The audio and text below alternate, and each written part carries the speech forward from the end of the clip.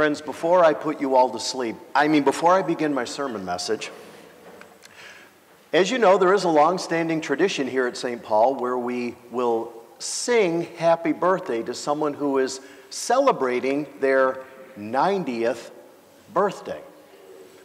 Now, we have someone like that today. Unfortunately, she is not here. I'm speaking about Marilyn Rumbold, who is a resident at Northgate Nursing Facility.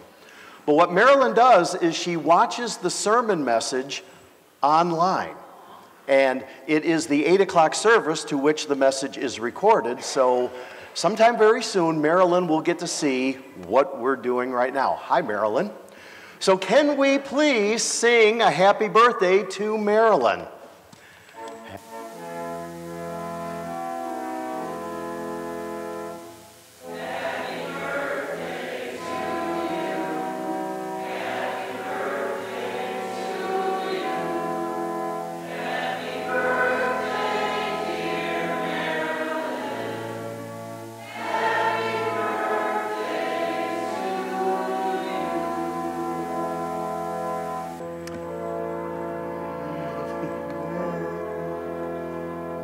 See you soon, Marilyn.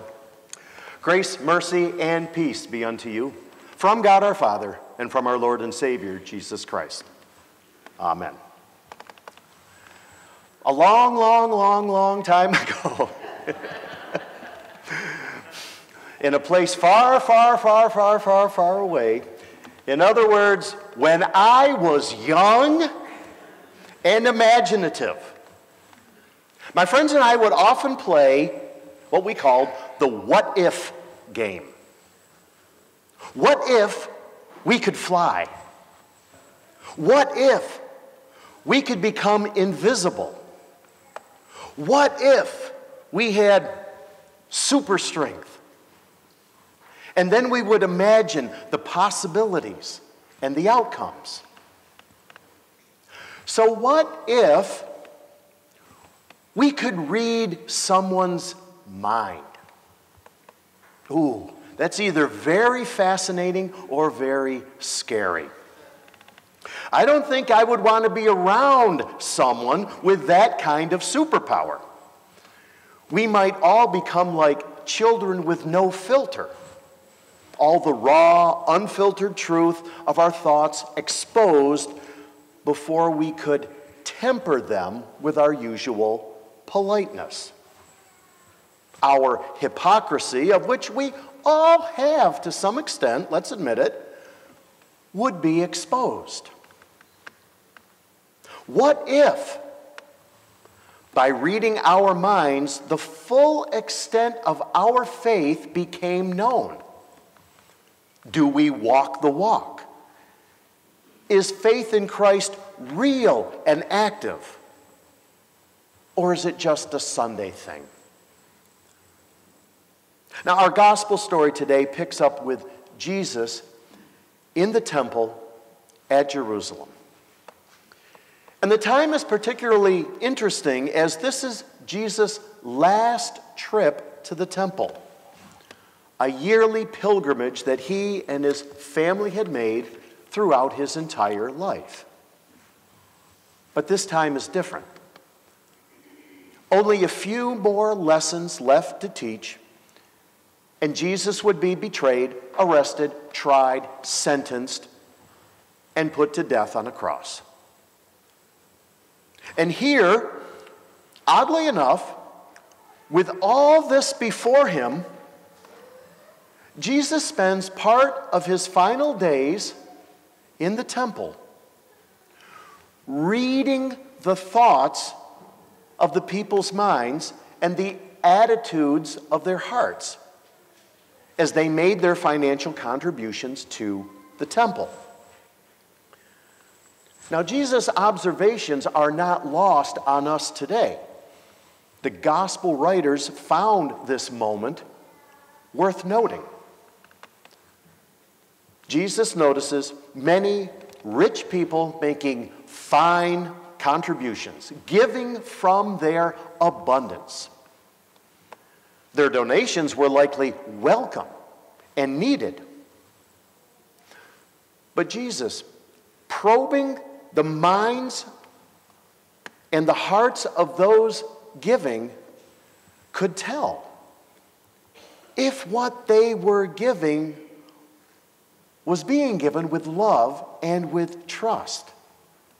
Well, there are all kinds of givers. Cheerful givers, those who give begrudgingly, those who hold back, and those who give at personal sacrifice. And so along comes this widow who puts in such a trite amount that it would make no difference at all in the final tally. But apparently Jesus is really bad at math and finance. No, not really, just making sure you're all still with me.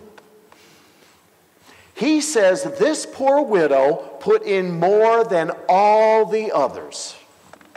Well, no, she didn't. But yes, she did. 2 copper coins, about a penny. This was not merely a tithe, it was not an offering, but a sacrifice. Everything she had to live on. And Jesus probes her heart too, and finds her attitude better than lukewarm in faith. He sees in her an act of worship, of sacrifice, of trust that God will provide and will take care of her. The measurement of her gift was not made in the value of 2 copper coins, or in shekels, or denarii, or talents, or drachma, or in our term, dollars and cents, or euros, or crypto. The measurement of her gift was faith and trust. Now, my message to you today is at a crossroads. If I had the superpower, if I could probe your mind, you're likely thinking that this message is about stewardship, and I'm about to take this 2,000-year-old story and tie it to our giving today. That's not happening. This isn't about shekels or denarii. It's not about dollars and cents. There's another reason for Jesus to point out the poor widow to his disciples. Now let's talk about poverty, the state of being poor, having little or no means of support, drained of resources, needy, unfortunate, having little to offer. That may adequately describe this widow. She may have been devoid of resources, but she was rich in generosity, faith, worship, and sacrifice. She found obedience to God and the needs of others of greater value than herself. Now hold that thought. I said earlier that this was Jesus' last visit to the temple. By now, Jesus had already rode into Jerusalem on a donkey to shouts of Hosanna. This would be his final Passover.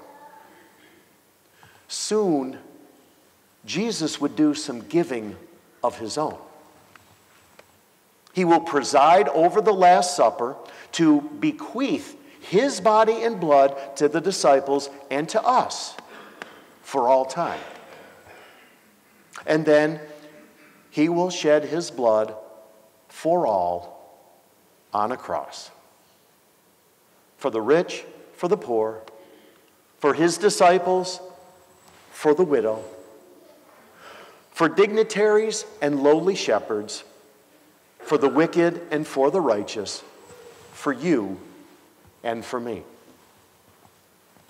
This widow, who gave all that she had to live on, who considered the needs of others greater than herself,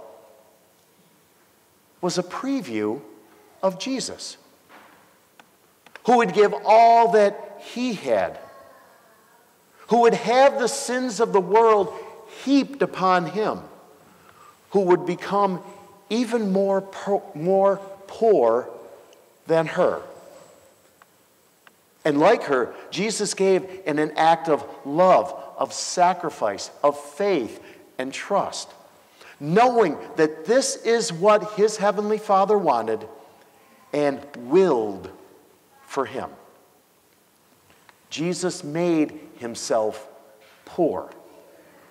And he put the will of his heavenly Father and our well-being above that of his own. Jesus didn't give what was in his pocket or his money pouch, but everything that he had. Jesus valued our salvation, our forgiveness of sins, our hope of eternity above what he had for himself, that being his own life. And willingly suffered, willingly experienced the Father turning his back on his Son. Total separation from God in a moment of judgment so that you and I would never have to know abandonment from God. Jesus, to use the description Paul wrote to the Philippians, did not count equality with God something to be grasped, but made himself nothing, taking the form of a servant, being born in the likeness of men. And being found in human form, he humbled himself by becoming obedient to the point of death, even death on a cross. The cheerful, faithful, obedient, sacrificial giver does not ask, "What's in it for me?" but willingly does God's will and makes himself to be the servant of all. So, must we now suffer for our faith? Denying ourselves and everything to be like Jesus? No. Even our most righteous, selfless acts do not merit brownie points or earn our salvation. No, Jesus took care of that. We are motivated by this lesson to not earn our salvation, but to respond to the salvation, the grace, and the forgiveness of God that we already have. And we cannot respond. We cannot have faith. We cannot have trust. We cannot make sacrifice. We cannot and love and worship until we know the object of our affection and appreciate just how much he did for us by giving all that he had, his very life, for us. The widow, she becomes an example, a sign, pointing us to the Savior, helping us understand what giving all he had truly means, what shedding his lifeblood for us truly means, what taking our shame and enduring it all and ensuring that our reconciliation with God, what it truly cost our Lord. When we offer ourselves to others, we can't do it out of duty, fear, or even respect. We do it as a daily offering of gratitude for what Christ gave for us. Friends, don't let 2,000 years lessen in your minds the cost of the sacrifice, what it means, or your heart attitude toward it. Think of it as if Christ just died for you yesterday. We learn from this to love our Lord with all our heart, all our mind, with all of our strength, and, like the widow, with all that we have and all we are. Christ gave more than this for you and for me. He gave his life in the most shameful yet most glorious way to show his love and God's desire that we would be together for eternity. 2 copper coins.